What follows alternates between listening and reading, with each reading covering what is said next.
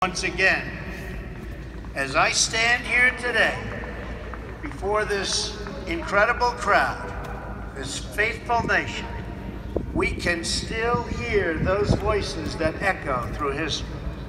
Their message is as true today as ever. The people of Poland, the people of America, and the people of Europe still cry out, "We want God."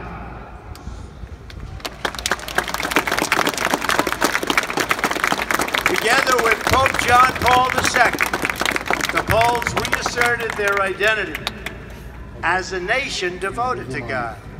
And with that powerful declaration of who you are, you came to understand what to do and how to live. You stood in solidarity against oppression, against a lawless secret police, against a cruel and wicked system that impoverished your cities and your souls. And you won. Poland prevailed. Poland will always prevail.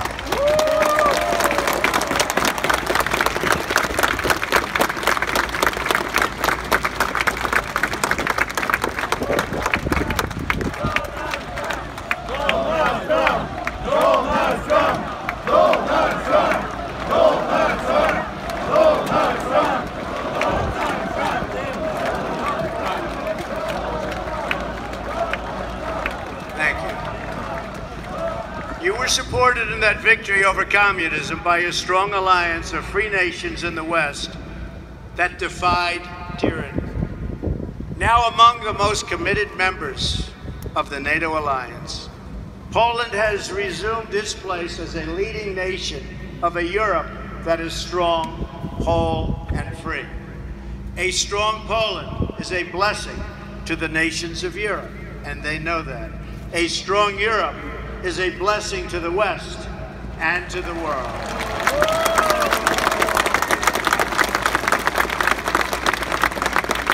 100 years after the entry of American forces into World War I, the transatlantic bond between the United States and Europe is as strong as ever, and maybe in many ways even stronger. This continent no longer confronts the specter of communism.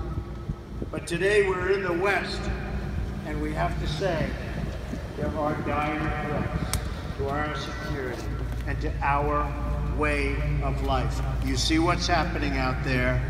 They are threats. We will confront them. We will win. But they are threats.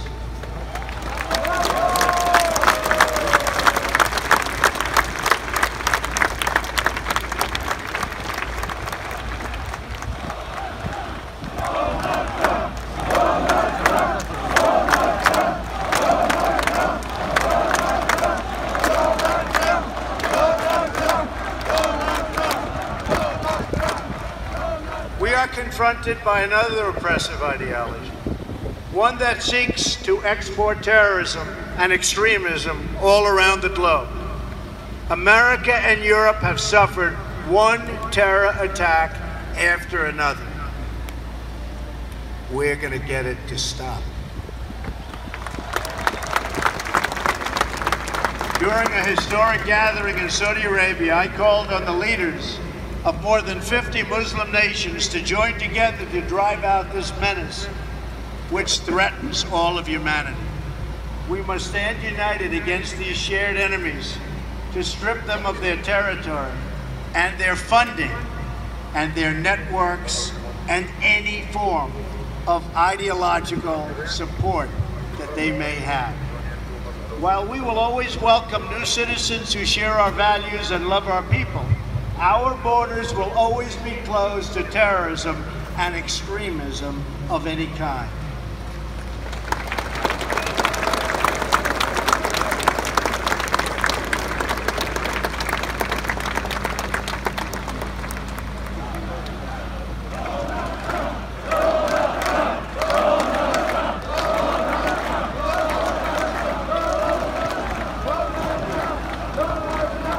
We are fighting hard against radical Islamic terrorism, and we will prevail. We cannot accept those who reject our values and who use hatred to justify violence against the innocent. Today, the West is also confronted by the powers that seek to test our will, undermine our confidence, and challenge our interests. To meet new forms of aggression, including propaganda, financial crimes, and cyber warfare, we must adapt our alliance to compete effectively in new ways and on all new battlefields. We urge Russia to cease its destabilizing activities in Ukraine and elsewhere, and its support for hostile regimes, including Syria and Iran, and to instead join the community of responsible nations in our fight against common enemies and in defense of civilization itself.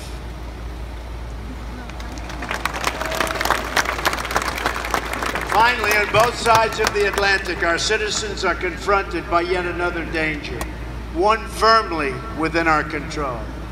This danger is invisible to some, but familiar to the Poles. The steady creep of government bureaucracy that drains the vitality and wealth of the people. The West became great, not because of paperwork and regulations, but because people were allowed to chase their dreams and pursue their destinies. Americans, Poles, and nations of Europe value individual freedom and sovereignty.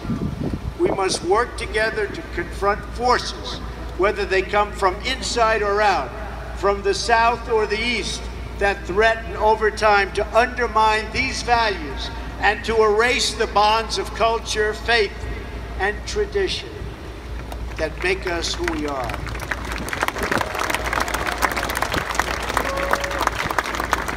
If left unchecked, these forces will undermine our courage, sap our spirit, and weaken our will to defend ourselves and our societies. But just as our adversaries and enemies of the past learned here in Poland, we know that these forces too are doomed to fail if we want them to fail. And we do indeed want them to fail. They are doomed not only because our alliance is strong, our countries are resilient, and our power is unmatched. Through all of that, you have to say everything is true. Our adversaries, however, are doomed because we will never forget who we are. And if we don't forget who we are, we just can't be beaten. Americans will never forget. The nations of Europe will never forget. We are the fastest and the greatest community. There is nothing like our community of nations. The world has never known anything like our community of nations. We write symphonies. We pursue innovation. We celebrate our ancient heroes, embrace our timeless traditions and customs, and always seek to explore and discover brand new frontiers. We reward brilliance. We strive for excellence and cherish inspiring works of art that honor God. We treasure the rule of law and protect the right to free speech and free expression. We empower women as pillars of our society and of our success. We put faith and family, not government and bureaucracy, at the center of our lives, and we debate everything. We challenge everything. We seek to know everything so that we can better know ourselves. And above all, we value the dignity of every human life, protect the rights of every person, and share the hope of every soul to live in freedom. That is who we are. Those are the priceless ties that bind us together as nations, as allies, and as a civilization. What we have, what we inherited from our, and you know this better than anybody, and you see it today, with this incredible group of people. What we've inherited from our ancestors has never existed to this extent before. And if we fail to preserve it, it will never, ever exist again. So we cannot fail. This great community of nations has something else in common.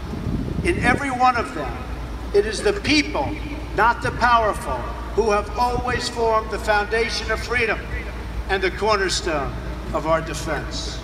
The people have been that foundation here in Poland, as they were right here in Warsaw. And they were the foundation from the very, very beginning in America.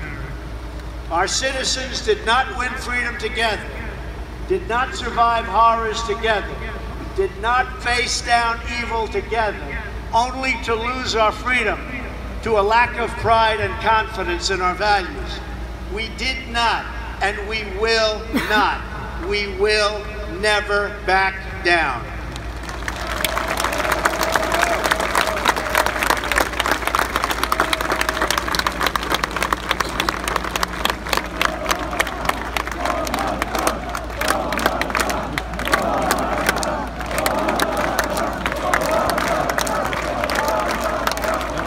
As long as we know our history, we will know how to build our future.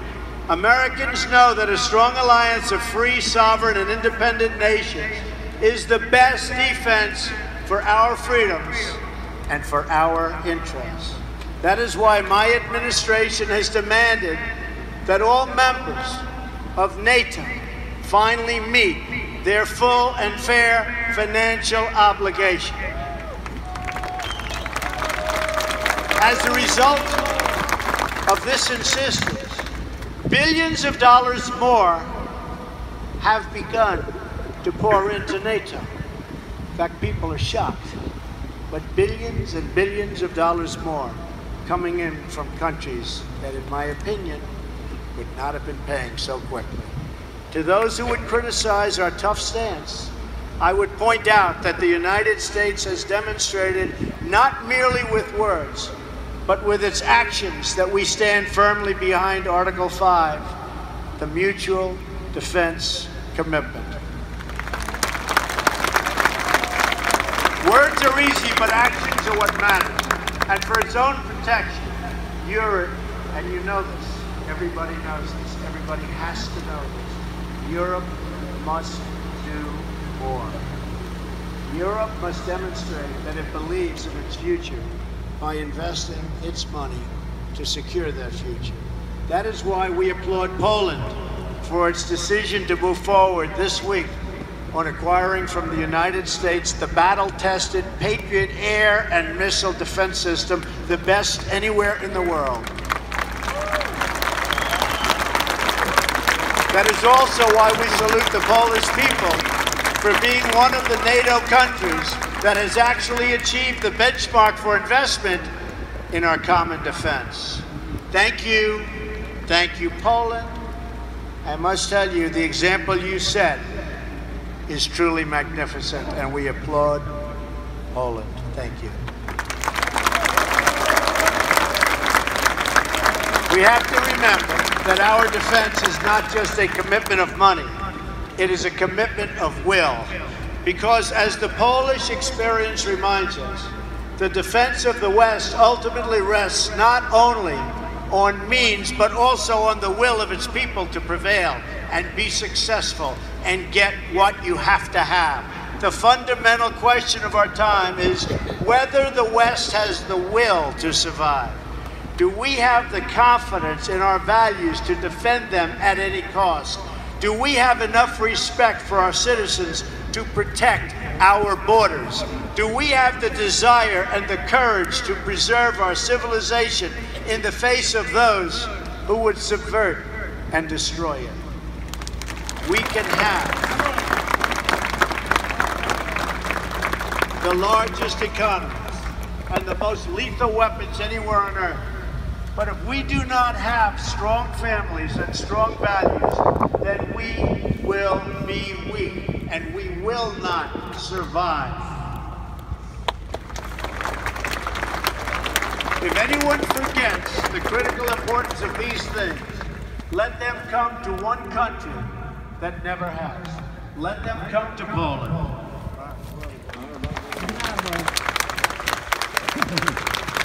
And let them come here to Warsaw and learn the story of the Warsaw Uprising. When they do, they should learn about Jerusalem Avenue. In August of 1944, Jerusalem Avenue was one of the main roads running east and west through the city, just as it is today.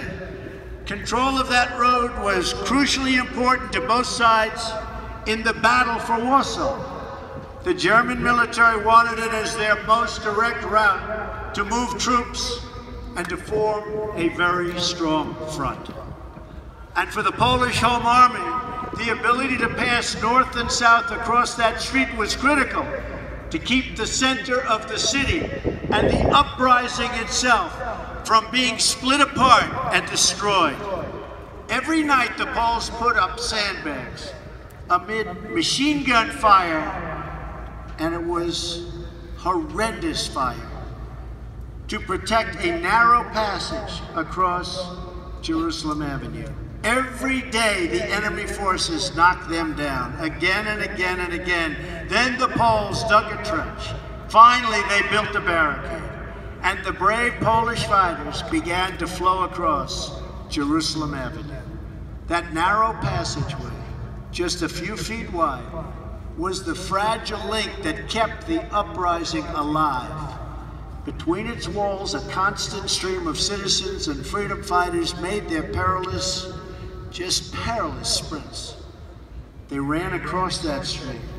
They ran through that street. They ran under that street, all to defend the city. The far side was several yards away, recalled one young Polish woman named Greta. That mortality and that life was so important to her. In fact, she said, the mortally dangerous sector of the street was soaked in blood. It was the blood of messengers, liaison girls, and couriers. Nazi snipers shot at anybody who crossed. Anybody who crossed, they were being shot at. Their soldiers burned every building on the street, and they used the Poles as human shields for their tanks in their effort to capture Jerusalem Avenue. The enemy never ceased its relentless assault on that small outpost of civilization. And the Poles never ceased its defense. The Jerusalem Avenue passage required constant protection, repair, and reinforcement. But the will of its defenders did not waver, even in the face of death. And to the last days of the uprising, the fragile crossing never, ever failed. It was never, ever forgotten. It was kept open by the Polish people. The memories of those who perished in the Warsaw Uprising cry out across the decades, and few are clearer than the memories of those who died to build and defend the Jerusalem Avenue crossing. Those heroes